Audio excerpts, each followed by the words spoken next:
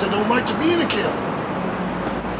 You know, so however you do it, however you work out your salvation is on you.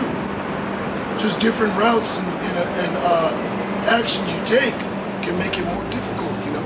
Yeah, because being in a camp is a hedge, and if you get into a camp and then you feel comfortable, you feel like, oh, I'm in a camp, I'm good. That's not a good mentality to have. And it's still you're working on your own salvation.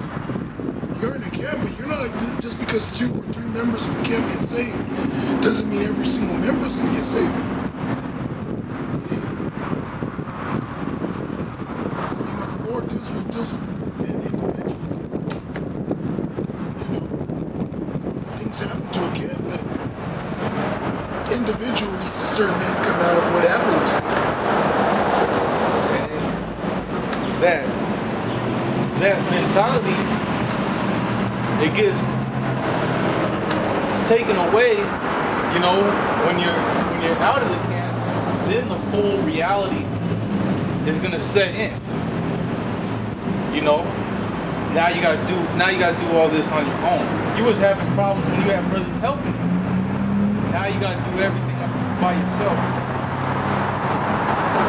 and that reality is gonna have to set in, and you're either gonna fucking do what you gotta do,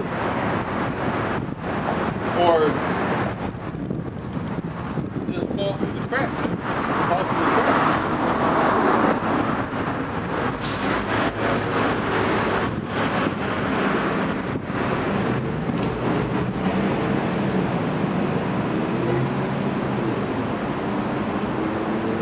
This is Amos 9:9. For lo, I will command, and I will sift the house of Israel among all nations, like as corn is sifted in a sieve, yet shall not the least grain fall upon the earth. So if you've had ample opportunity and you've been warned a whole bunch of times, the blood is basically off of our hands. You know, the blood is off of our hands. And if you are of the elect, it says that the least grain shall not hit the ground. So my suggestion would be, like I said before, you got to get this for yourself. You got to be able to preach this word on your own. Now, if you have to write down a list of scriptures you're going to bring out for the camp, then that's what you got to do. But you have to continue. You got to keep going. You got to, you know.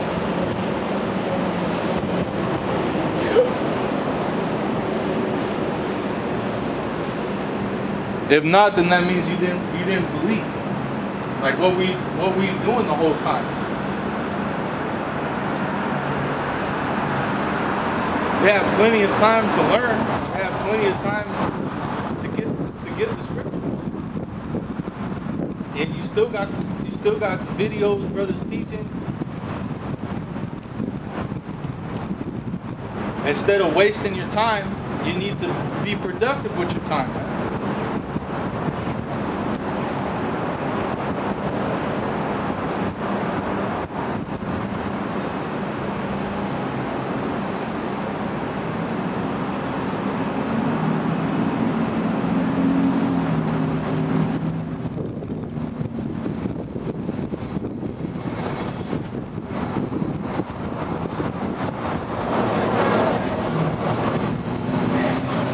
Hebrews 4:1.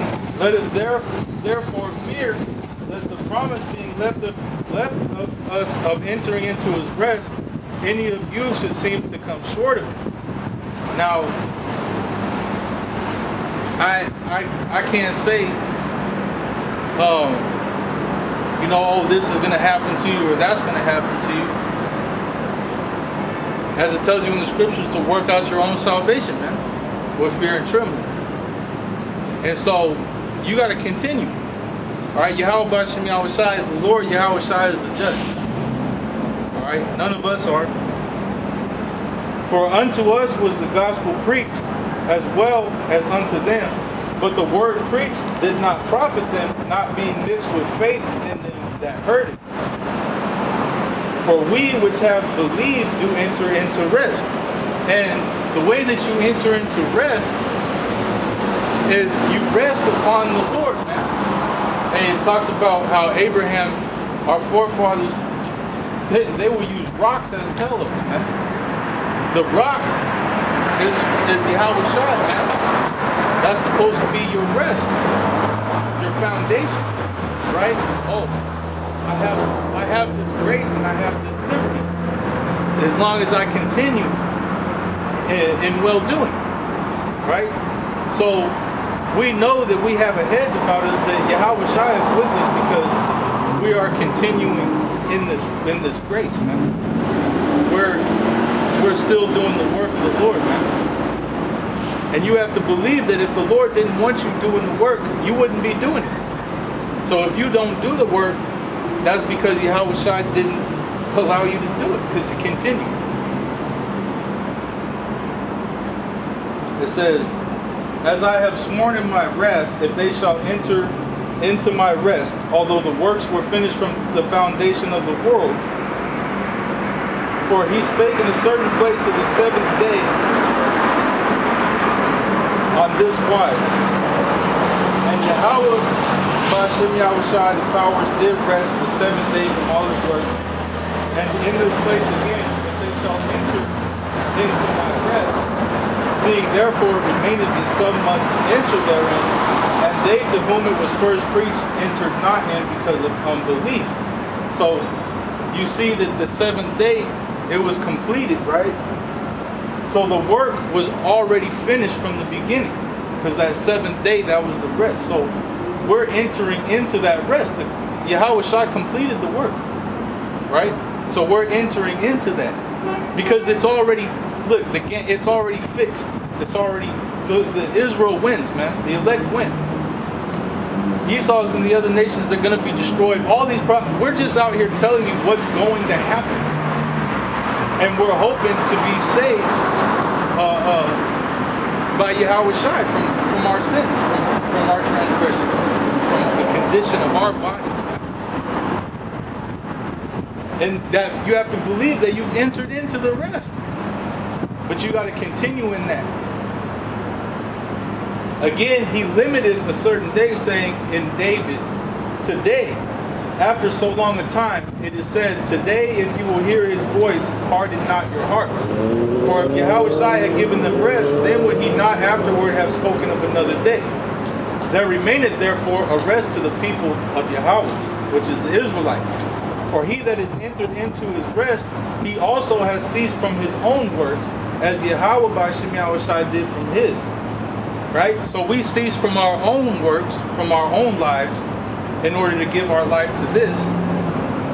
Let us labor therefore to enter into that rest, lest any man fall after the same example of unbelief. So that true rest, see right now the rest is, you're resting in the knowledge that the rest is coming. See what I'm saying? Right now you have what is it? The down payment, the earnest of the Spirit. So you have that taste, because it talks about the tasting the heavenly gift, right? So you have that taste, right? You're waiting for the full buyback to come, which is when the chariots actually deliver you into the sky. Man. That's the fullness of it. That's the complete end, right? And really the beginning, the end of this world and the beginning of Jacob's, right? So we're laboring to enter into that rest. So you have to continue in that labor. If you don't believe, then you're not even going to try. You're not even going to fucking try. And then it'll be revealed where your head was at the whole time. Because if you believe, you're going to go out there.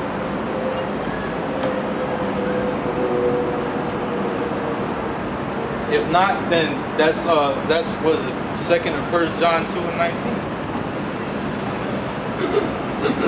It This is 2 Thessalonians 3 and 13.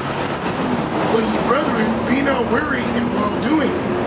And if any man obey not our word by this epistle, note that man, and have no company with him, that he may be ashamed. Yet account him not as an enemy, but admonish him as a brother. Yep, you're not an enemy, but you will have to continue in the things in which you have learned. Yep, you're being admonished, which means to be warned. That what can happen if you don't continue in what you couldn't do around brothers. Okay? So now you have to figure it out for yourself. But you're being admonished, you're being warned that if you don't continue, you're not fit for the kingdom of heaven. But we're not counting you as an enemy. We just, those brothers that fall out the camps or get separated, you just don't deal with them directly, You don't deal with them at all. You might pray for them, but really there's certain cases where you just pass that. Where brothers have to pray for themselves, because maybe they weren't doing that in the first place. It's all, when they tell you in a court of law, every case is different. It's all through the Spirit, bro. It's all through the Spirit. So,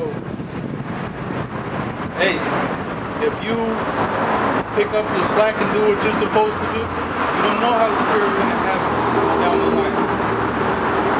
You have to wait. You have to see what happens, but you ain't going to know what's happening. You ain't going to know what happens if you don't continue. That's why this is a strong urge not to give up. All right. Just look at the other brother, And what happened with his situation?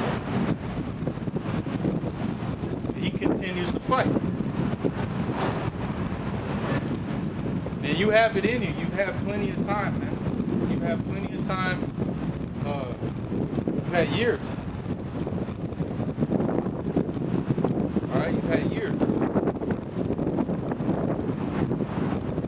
Plus being in the camp for a little over a year.